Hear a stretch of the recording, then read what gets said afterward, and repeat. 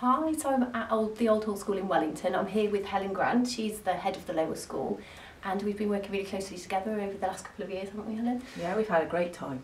And so today I asked Helen if she wouldn't mind me just asking her some questions just about all the work we've done, really, and just to kind of share with you the impact that it's having on the children.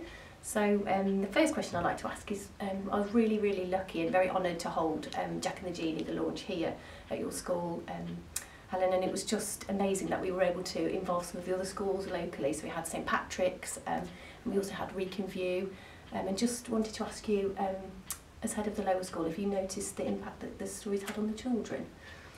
I'd say that the stories had a really positive impact on our children, and I think it was great for them to see a real author from the local community come into school and share her enthusiasm and excitement about the story. I think the children got a lot out of it, and I think that the impact has then spilled over into the classrooms in the weeks that have followed on from that. That's wonderful, thank you. So lovely to hear as well. So my focus over my last two stories has been all about building children's self-esteem, sort of building confidence and reaching for their dreams. Did you follow up on sort of those key aspects within the classroom with the children? Yeah, we followed up on those key aspects through Jack and the Genie, and we've combined it with our PSHE programme. We've recently introduced the Cambridge programme at Oldhall, and we've run that alongside it.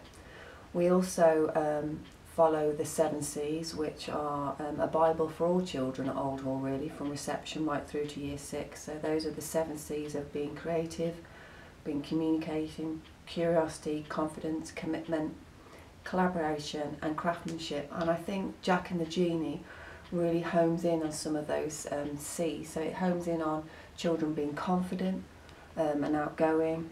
It also encourages them, through Jack and the Genie, to communicate with adults and with helpers, whether or not they've got a worry or whether or not they've got a dream or an aspiration like Jack did in his story. And it also encourages them to be creative. Jack was a very creative boy in the story, and we want children to follow their dreams, and we want them to be confident and outgoing. Lovely, and it's all about that creativity, it's all about isn't that. it? Sharing it with the world. Amazing, thank you. So I was really lucky to be able to follow my dream of becoming a children's author, and I launched my first book, Douglas's Trousers, which was in 2017, which feels like a long time ago now, but Helen, I was very lucky because Helen saw there was an article in the Wellington News, and Helen invited me into the Oldhall School to do my author visit, which was the first author visit that I ever did. And then 2 years later, you know, I'm still doing it, and my stories are growing.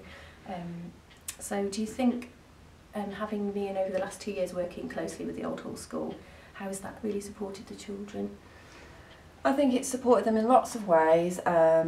Through the Story Sparks Club, so you're now a key member of our after-school provision, and you run that club for children from reception through to year 2, and you bring in your books and you share them with them, and you share the rhyming patterns with them, and that embraces children working together from different year groups, which I think is very positive.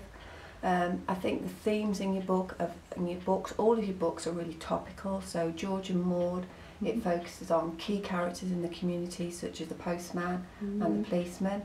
And here at Oldhall we really endorse SMSC, Links and Values, and we've recently held a British Culture Week, so we've used the book in that way. In our reception classes we do work about special key figures, and we invite parents in to share their professions with the children. So again, policemen and the post office worker, that's a good one as well. And it also, George and Maud, you know, really endorses those ethics of what's right and what's wrong. And I think that's paramount for children of today. Lovely, thank you. Do you think, as head of the lower school, obviously, you know, you've taught a lot of children, and I've been working with you over the last couple of years, do you think all schools would benefit from my stories and my workshops? Yes, certainly. I think they're foolish if they don't take you up. Yay! I think, you know, aside from children's English skills and, you know, alliteration and poetry and prose and bossy verbs and adjectives and all the English meaty stuff, I think the message goes a lot further than that.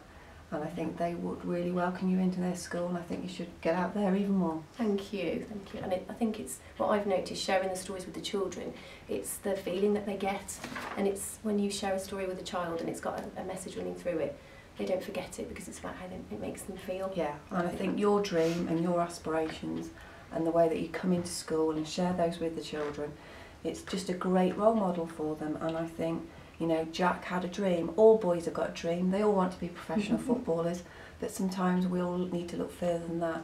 And Jack's dream of being an architect, you know, is portrayed in that story that you wrote for them. And I think your enthusiasm is infectious, and I think that your mind's always racing and you're always looking forward to the next thing. And that's the kind of people you want in school around children of today. Thank you. My Thank you pleasure. so much for the interview. Thank you.